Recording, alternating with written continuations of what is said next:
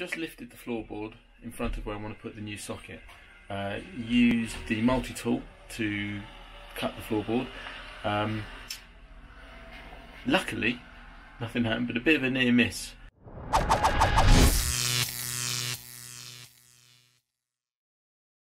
Good morning, YouTube.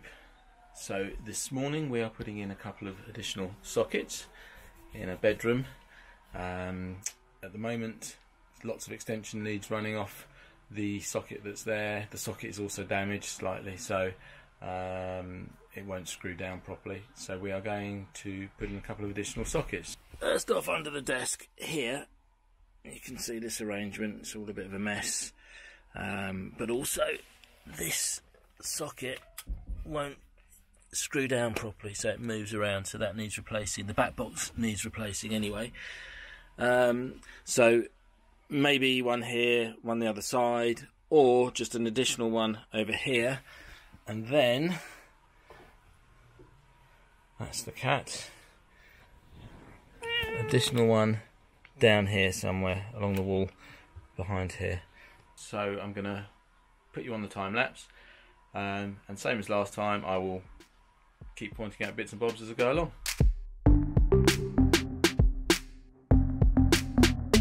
We've now pulled the desk back and everything else that was in the way, so we're going to pull the carpet back and have a look at what's underneath. We've lifted the floor and our cables run back underneath us. We want to put a new socket on the wall over here, so what we're going to do is split the ring here, join it in a maintenance free Wago box under the floor, run it back to there, come back out, run it to here where we'll have a new socket on the wall, go into this socket which needs a new back box on it, and then rejoin to here. Just lifted the floorboard in front of where I want to put the new socket. Use the multi-tool to cut the floorboard.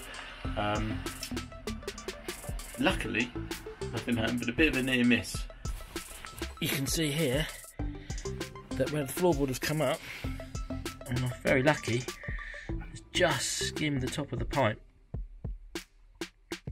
I guess that's something you learn with experience, but let me know in the comments below what you might have done to avoid that sort of thing happening. Thanks.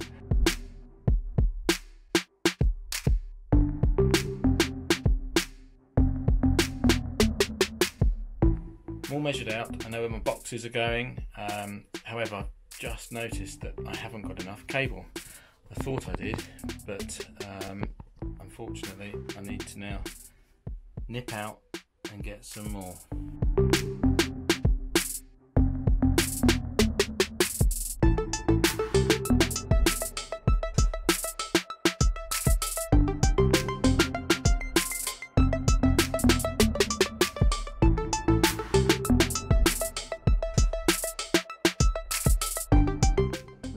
Gone as far as I can for now. The kids are still doing their internet virtual classes, so I can't switch the power off.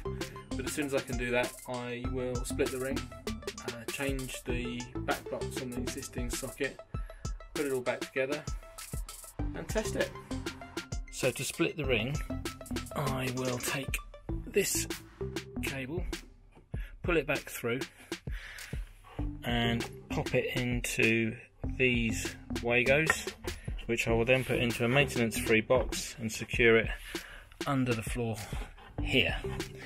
Obviously this was a bit messy. The wall's so crumbly, dry and dead that loads of it fell out whilst I was chasing it out. So I am going to have to fill that. I expect the same will happen over here when I put the new back box on there as well, but let's see how we go.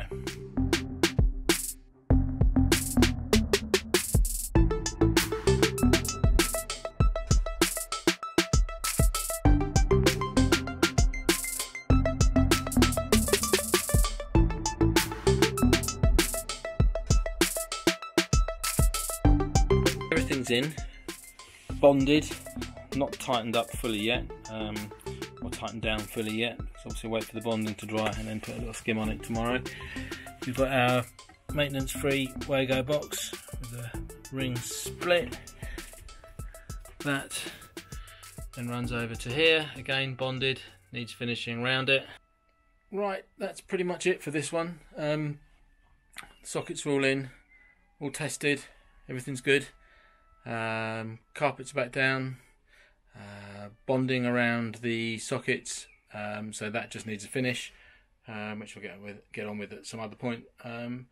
But all done. So if you liked it, thought it was useful, or got any comments, please leave those below. Hit like, subscribe, and I'll see you on the next one. Bye.